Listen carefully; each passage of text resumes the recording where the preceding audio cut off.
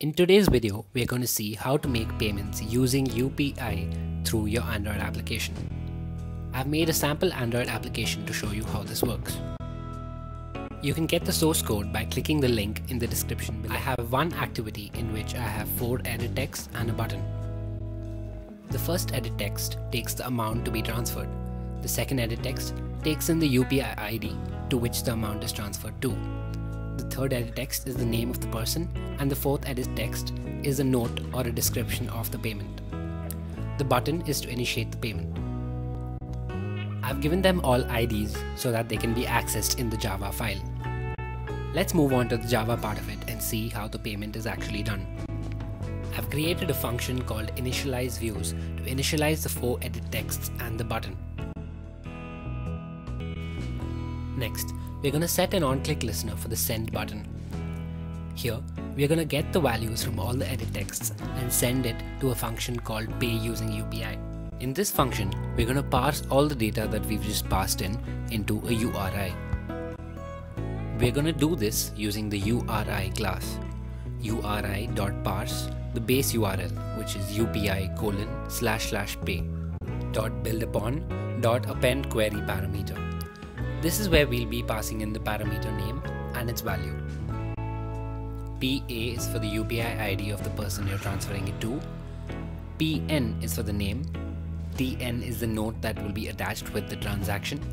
AM is for the amount, and CU is the currency. We call the .build function on this. Now we're going to build an intent. Intent, UPI pay intent, that's what I'm calling it in this application, is equal to new intent, and we pass in intent.actionView. We're going to pass in the URI as data to this intent. This will be done using the setData function. Now we're going to list out the applications on the user's phone that are capable of making a UPI transaction. We're going to do this using a chooser. Intent.createChooser. The first parameter is going to be the intent that we just created, UPI pay intent, and the second parameter is going to be the title of the chooser. In our case, pay with.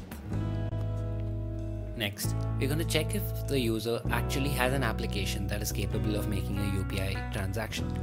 If not, we're going to show a toast saying no UPI app found, please install one to continue.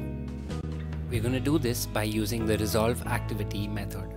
Chooser.resolve activity, and we're going to pass in get package manager. If this passes null, that means no application is found and we display a toast. If not, we're going to start the activity that the user had chosen from the list of applications that we had displayed. We're going to do this using the start activity for result method. The user is now in a different UPI application. When the user returns to our application, we need to know if the user has completed the transaction or what exactly happened. This we can find out in the onActivityResult method.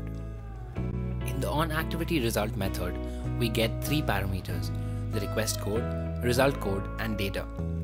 These 3 parameters help us determine what exactly the user did in the other application. The request code is the code that we use to start the application. In our case, it's a constant called UPI payment. We've declared this globally as 0.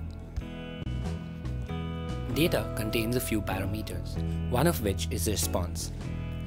We extract this response to find out exactly what the user did in the other application. If data is not equal to null, we extract the response from the data using data.getStringExtra and passing response as the parameter.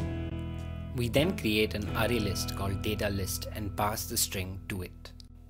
In case the data is null or the result code is one of the codes that we do not desire, we add a string called nothing to the data list. This indicates that the transaction did not take place. We pass this array list to the function UPI payment data operation to see exactly what happened. The first thing that we check in this function is if the internet connection is available.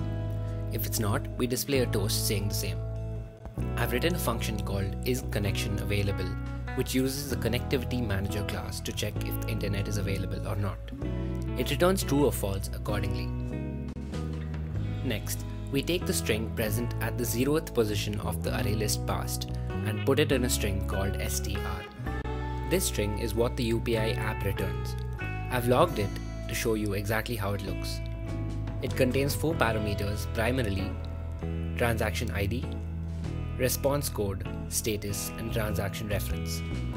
If any one of these parameters is empty, there was either an error or the payment was cancelled by the user. To determine this, we first split the string using ampersand, which gives us the parameters in a string array. We again split the values of this string array with equal to get the values separately. As I said, if any one of these values is not present, payment is cancelled by the user. If status parameter contains success, that means the transaction was successful. Based on these findings, I've displayed a toast saying what happened. You can add your app-specific logic instead of this. That's about it. Let's run the application and see how it works.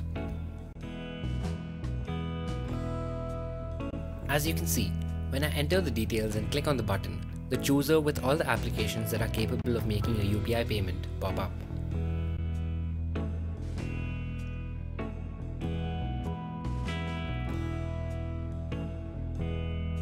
On selecting any one of them, it opens the transaction page with the details already filled out.